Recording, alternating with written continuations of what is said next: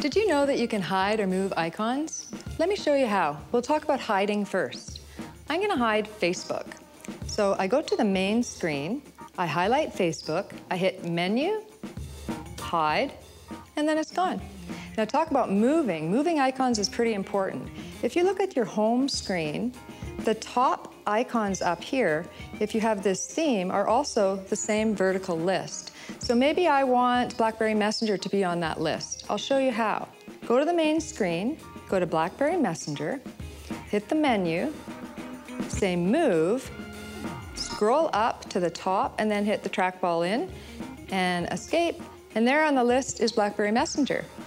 If you have a bold or similar model, same thing. Your theme, though, has a horizontal list. So you would just go into the main home screen, you would move the top icons to what you want, and then that list will be the icons you use most. Those are great tips.